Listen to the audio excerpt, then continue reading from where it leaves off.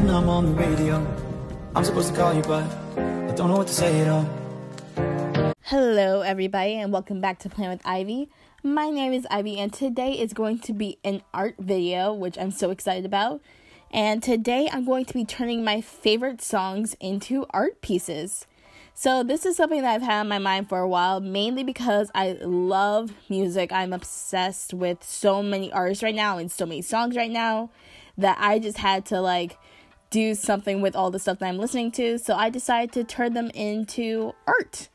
And right now I am covering the page with water because this is going to be watercolor art, because I'm trying to be better at watercolor painting, just because it is a new medium for me, so I am still trying to learn it. So for all the people out there who are watercolor experts, please don't come for me. I know this is probably not the right technique, but I'm still learning. So this is from what I know, the wet on wet technique. So basically you wet the page first, and it helps make a more blurred effect, which is kind of what I was going for. And the first song that I'm going to be making a background for is Speechless from the new Aladdin movie. I watched it a few weeks ago with my parents, and I am obsessed with it. I loved it so much. I really didn't watch the cartoon version growing up. I mostly watched what are some other ones I watched? I don't even know what Disney movies I watched. Like Lilo and Stitch. Lilo and Stitch I loved watching when I was little.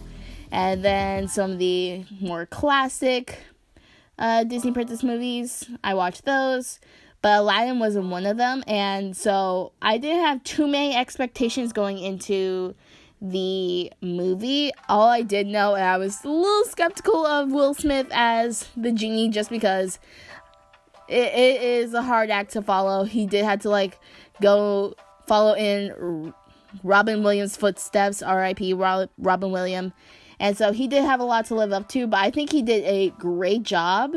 And I love the movie overall, and I was so happy to see Naomi Scott up there as Jasmine, because I loved her from not only Lemonade Mouth, which is where a lot of people know her from, but I also loved her in Terra Nova, this old TV show that had a lot about dinosaurs and stuff. She starred as one of the main characters' children, and I loved her in it. And so she sang Speechless, and so therefore I wanted to do one of these pieces after Speechless, just because I'm obsessed with her and I'm obsessed with that song.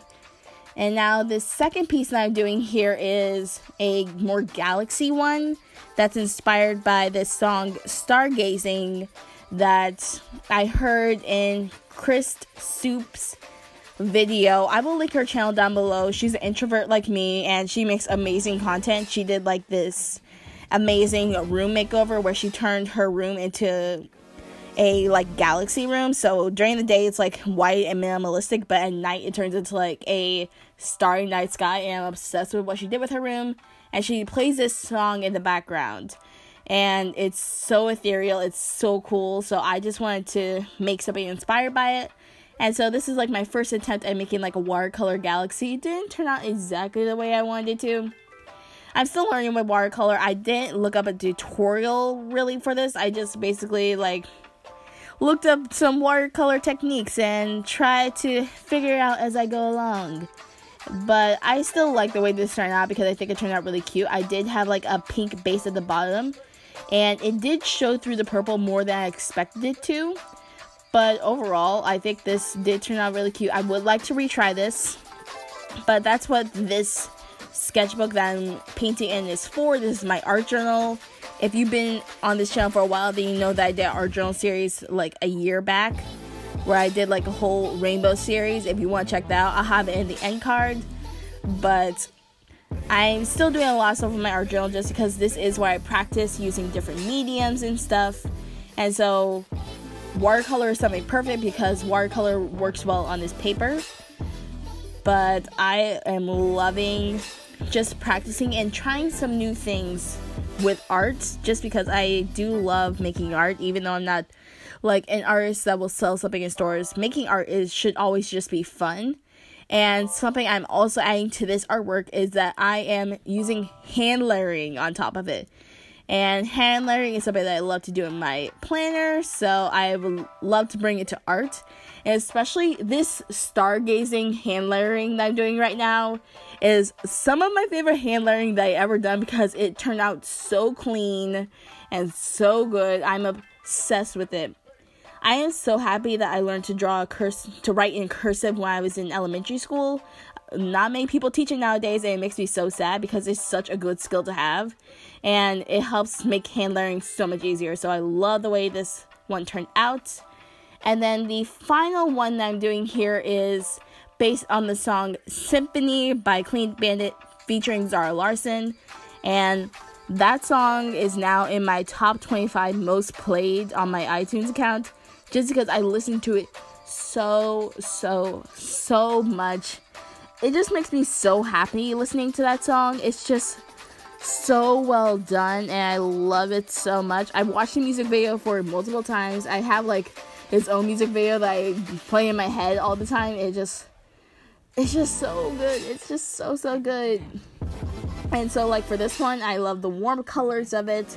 I was trying to make it more like a curtain. I did like more like long sweeping strokes with this one, so it was like more, I don't know what the word for it. It's like more line work instead of like blending it together. It's not as blobby. It's just like a whole bunch of lines. And I think it made the red part of this turn out more like a curtain. I think it turned out really cute.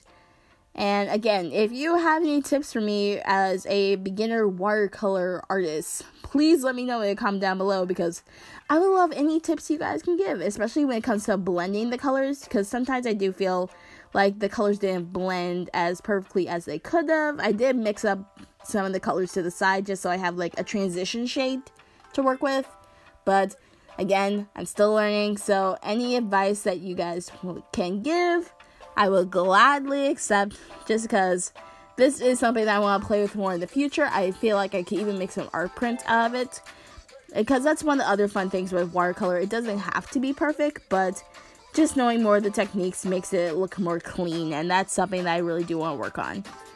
And oh my god, I'm looking at this going right now, and it turned out, it looks so good. I love adding like the saturation to the watercolor just to make it more bright, and I actually used my ring light for the lighting for this video, and it actually made it so I didn't really have to edit the footage at all. Like, the colors that you're seeing on the screen are pretty much the colors that I was seeing in real life, and that makes me so happy as a YouTuber, because that means I don't have to put any extra hours into editing this video. And this hand lettering I'm doing here is also very simple. Basically, I just wrote the word as I usually do, but I added downstrokes to the downstrokes of the word, and so that just makes it look way more fancy than it actually is. And if you're just starting out with hand lettering, I could do like a whole hand lettering tutorial if you guys want me to. Just like adding these downstrokes makes your letters look so much more fancy than they actually are. And this turned out awesome. I am so happy with the way all these turned out, and here's the final look.